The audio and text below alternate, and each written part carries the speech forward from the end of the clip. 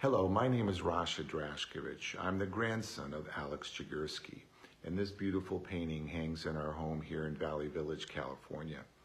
Ever since I was a kid, I remember visiting him at his art studio, and it was just a thing to behold because he was so passionate about what he did. You know, he would have his classical music on, and as a kid, I would just marvel at how he was able to take an empty white canvas and turn it into a thing of beauty, a landscape or a seascape that was beyond anything I had ever seen. And, you know, in my office at my company, I have a large Alex Jagursky painting that he gave me as a gift when I graduated from college. And it's the first thing that greets me every morning in my office is this beautiful Jagursky.